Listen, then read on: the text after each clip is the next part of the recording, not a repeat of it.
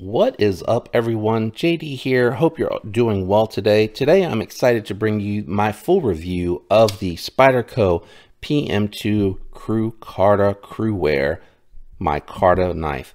This one here linked in again on the channel. I really do appreciate it, but I did not get permission to use your name. So just leave a shout out down in the comments below. I'll tag you because I do want to show my appreciation for loaning me this knife. It's been a little while since I've handled a PM2, but what we're going to do is go ahead and go through the knife specs. We're going to do some size comparisons, and then we'll go ahead and jump into thoughts and impressions on the knife. Very weird to have a PM2 back in hand. It's been that long for me. So the PM2 has a 3.44 inch Cruwear blade, has a 4.82 inch handle, micarta on steel liners, which you may recognize a little bit different from your typical PM2. Overall length coming in at 8.29 inches. I just forgot how long the PM2 is with that blade. And then claimed weight with the Cruwear version, if the website is correct, is 4 ounces. Let's go ahead and check that really quick. Doesn't feel like a 4-ounce knife, but the balance on these are so good, sometimes it's hard to tell. So coming in at 3.9, just a little bit lighter than what is advertised on the website. Let me go ahead and do some quick size comparisons for you, just in case you aren't familiar with the PM2, which would surprise me as popular as a knife as this is. We're going to go ahead and start with the Shaman, the knife that replaced my PM2. As you can see here, the Shaman is a more robust blade. And I do have the skinny scales on here, which I do love on Spyderco's. I have found that while this hump is comfortable and does provide excellent ergos, I favor that skinny scale, just a little bit more neutral, and I do enjoy and appreciate that. We'll go ahead and bring out the AD 20.5 so you can get a size reference if you have and or are more familiar with that knife. You can tell PM2 just definitely a more full-size oriented knife, but still a slicer to be had. Let me move these two out of the way, and we'll go ahead and bring out the Benchmade bug out, just in case you're more familiar with that or have a bug out but not a Spyderco. And then we'll go ahead and bring out the K320, which is made by Hogue for SIG.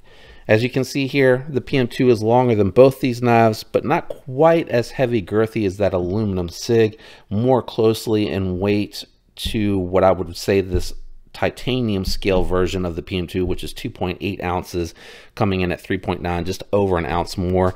You can feel it, but it's not a huge difference. Let me move these two out of the way. We'll bring out some budget knives here really quick, just in case you're on a budget and you like watching these videos but don't own any of these more expensive knives. First up, we're going to bring out the Raccoon. As you can see here, the Raccoon just a little bit smaller overall, and then we'll bring out the Buck 110, which is going to be a little bit longer. I've done this comparison before, if you can't tell. Let's do some profile so you can see if these linered or full linered micarta scale versions of the PM2 are any thicker than the other knives that are down here. So you can see here it's going to be exactly the same thickness as the Raccoon. So if you like that thickness, this is right up your alley. We'll go ahead and bring the AD 20.5 out here with the flat scales as well. And as you can tell, this one here is much more thinner. And the one that I think everyone's going to probably be more interested in is going to be versus the Shaman. The Shaman is just a tad thicker, but they both have those flat scales. All right, all that out of the way, I really am digging this. So one of the things that I didn't really like about the standard PM2 is going to be the fact that it had the inset liners. I just felt like, for me, the G10, sometimes I felt like I could feel it flexing, and these full steel liners with these micarta scales completely takes care of that. I ended up upgrading mine to the Flytanium scales, the Lotus scales that are contoured and a little bit more robust, and that really transformed the knife. But I feel like this just feels really good in the hand. It feels really good, very stable. Just like the Shaman, for me, you have a lot of options for hand and grip position on this knife that are very, very comfortable. Spyderco's, to me, have some of the best ergonomic lines. Their knives just really felt like they're meant for users, people that are going to be holding it a lot, want something very comfortable in hand that, you know, if you have to do multiple repeated cuts, it's not something that is going to be bothersome to you, especially if you're, you know, trying to skin a deer or other game, if you're trying to work out in the field and you got to open a couple of packages back to back to back, things like that, this is going to be really, really good for you. The one thing that I criticize on Spyderco are the compression locks. I really wish all of their compression locks were like the ones that you see on the smock that were attached to a button that allowed you to operate it outside of the scale. To me, I hate this little small pinch area radius on there, which is why I put the CME on my Shaman, because I really don't appreciate that. Now, this does have really good action, but it does have a little bit of that blade play. It has just a touch more than what I have on my Shaman, but my Shaman isn't quite so fall shut. I didn't want to mess with this knife's action too much because I think the user might have it set up to their preference. So it, you know, it falls shut. The blade's really light, so it takes me a minute to remember how much force to give it without slamming it against the stop pin, which I don't really want to do with someone else's knife.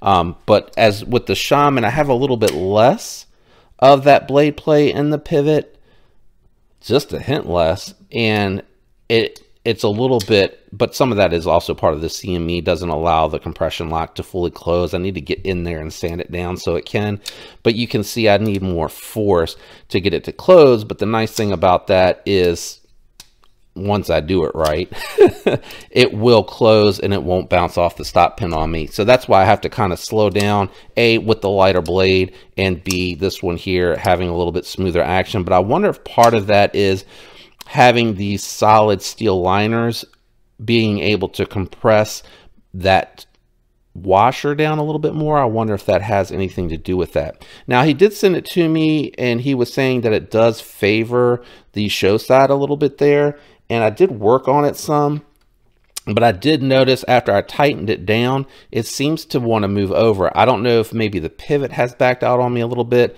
as I fidgeted with it or not, or if for some reason something's going on with anything that I adjusted as far as the barrels on the knife. So I am going to do a disassembly later to try to straighten that out for him.